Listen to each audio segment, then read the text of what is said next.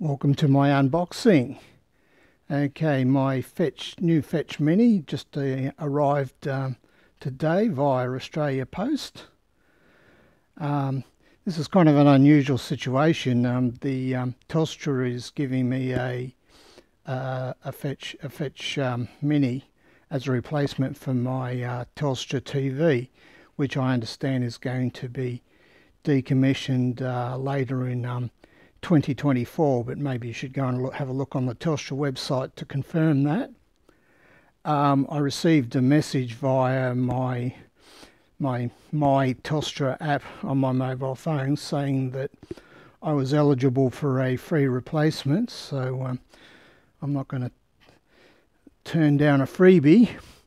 So this is what it's actually replacing, is this box here, which I've had for quite some time. Try to get that around the right way. This is, you might recognize this as a Roku box. I hope I'm not pronouncing that correctly. I've used this one for many years. So that there, just pretty typical little set-top box there. Everything that you'd normally expect from a set-top box. So that one's being decommissioned. So as soon as I get my fetch running, I'll take the Telstra. I'll take this little box down to the my local recycling station, other than letting it be landfill. So I'll do that. So this is the new machine. Just hope that comes in okay. Yeah, what's inside?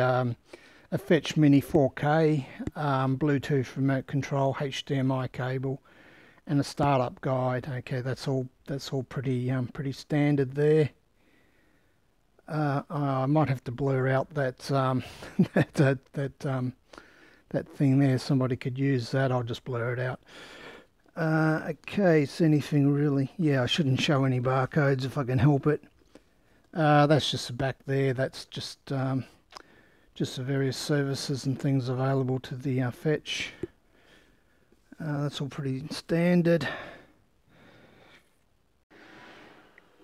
Okay, I just opened the box. Okay, it's just a quick start guide there. There's the unit there. Just pull that out. Okay, so what have we got here? All right. Okay, yeah, it's just a nice little neat box. It'll lie flat on your television stand or whatever if you got one. That's pretty good. A couple of indicator lights there. I guess the dog's paw is fitting in with the Fetch. I guess that's what that means. Okay, in the back. We've got a pretty. We've got an optical connector. All right, that's interesting. Got a antenna connection there for terrestrial signals. We've got a pretty standard looking HDMI connector, and we've got a internet Ethernet connector, and we've got a power connector. All right, 12 volts DC. All right, okay, they haven't, you know, it's not really criticism, but going forward, a lot of things are going to start to use the USB-C power supply standard. But you know, this box was probably made well before that standard was ratified by the Europeans. Yeah, because obviously it means there's another power supply in the box somewhere. Right, I might have to blur the it probably doesn't matter too much. If anyone's smart enough to go and read the barcode off a video, well, good on them. Okay, nothing too exciting there. I'll just get the rest of the things out of the box. My phone is getting very hot. Alrighty, what else have we got? Okay, we've got a Just a pretty standard remote control here. It's got big buttons, which is good. Sometimes the buttons on the remotes can be very small, so that looks pretty standard. They've provided a couple of batteries, so that's nice. They're triple A's there. We've got another HDMI cable. Yep, that's good. That's all provided. That'll fit into most TVs. And we've got a looks like a 12-volt power supply here. Just don't know if you can read that. Probably is a 12-volt. Yeah, that's pretty standard. That's right. I think it said 12 volts. Yeah, that's right. 12 volts DC on the box. Okay, that's all pretty good. Just going to switch off my phone. It's getting very hot. Okay, something I was also comment on is the packaging. Cardboard, cardboard,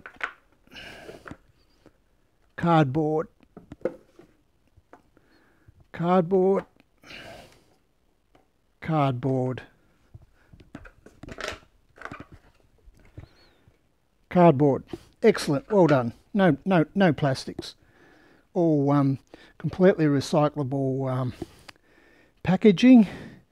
Maybe only a minor point, but you know, every little bit helps. There's no need to contribute needlessly to the plastics problem if you can avoid it.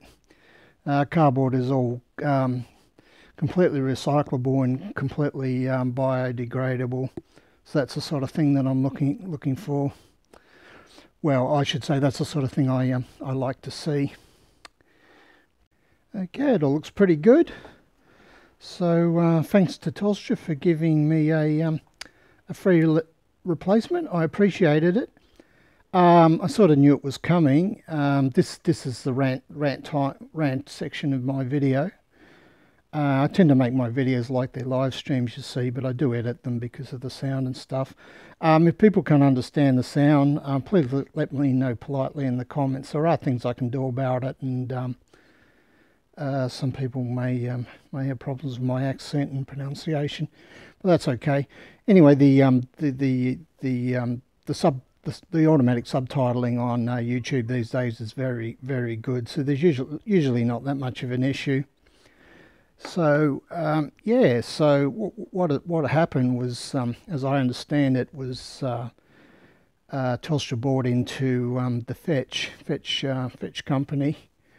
For various reasons, Telstra didn't want to offer its Telstra TV anymore. So it's I think it's just gonna leverage off Fetch's expertise and all that. You know, you can go and there's a number of articles about it in the media. I think 2002 about the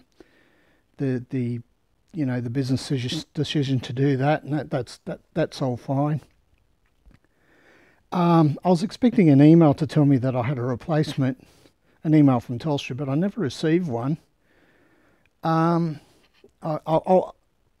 I was going to ask them eventually if I was going to get one or not. But what happened was I got a new phone, and when I reactivated the My Telstra app, I popped a message saying, "Click on this, and we'll deliver you a new Fetch Mini for you." And I thought, oh great, is that all it took? And I just pushed the button, and it ordered it for me, and I got it the next day. So that was pretty good.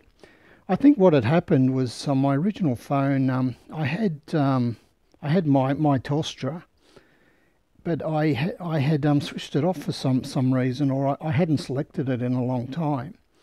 So I'm deducing from that they're not sending out emails. They're actually sending out messages via the My Telstra app.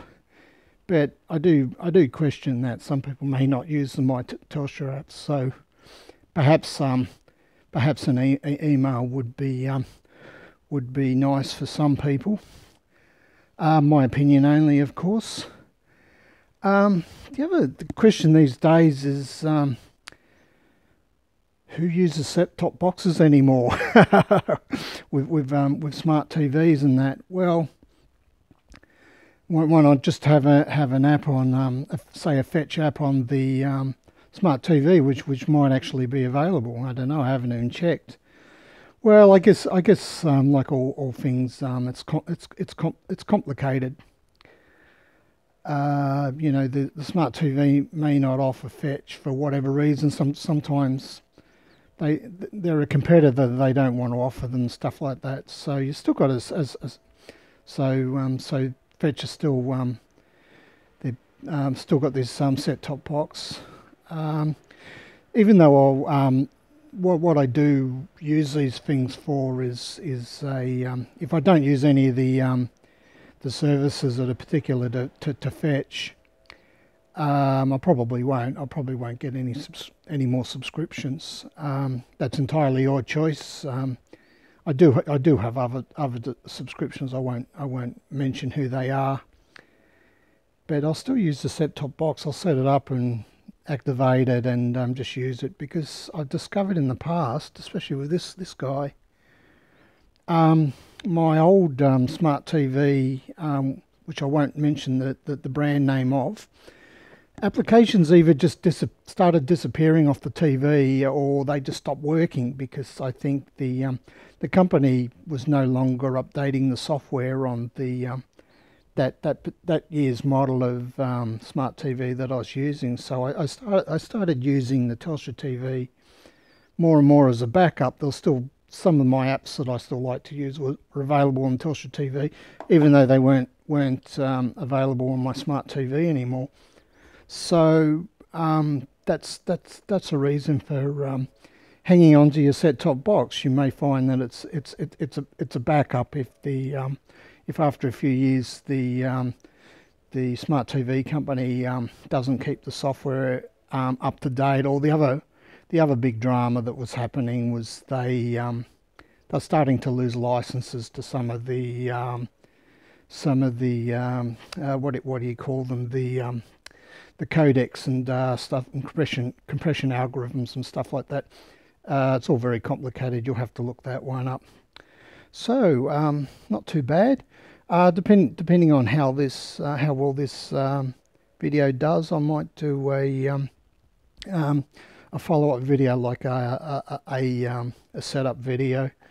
And any questions, go ahead and ask them. I'm a reasonably technically savvy sort of person, but just keep in mind I'm not Telstra, so I can't read the mind of Telstra. So Telstra questions are probably best directed to Telstra. They're pretty good. You get hold of their support, and they're quite helpful. So they gave me a free box, so I'll give them a free plug for that. Okay, so catch you in the next video.